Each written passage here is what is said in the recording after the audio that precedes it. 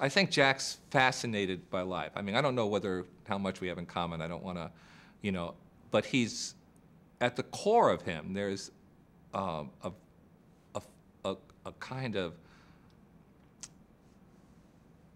jazz philosopher, I think, because he has takes on things, and he's extremely well read. He's got a real, it's a very quiet part of the guy that he's read a lot, and he's seen a lot, and he knows a lot, and he's got real great taste, and he's like, and he's, but if you talk to him about basketball, where he's really expert and sophisticated and has a real great sophisticated fan's point of view, you can also, it's true, I can't have the conversation with him about paintings, but if I was sophisticated about that, he'd be amazing in that regard.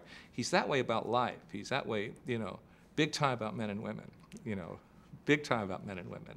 And the one thing I can say about him,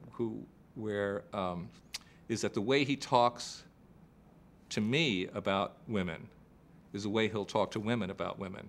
There's no different agenda.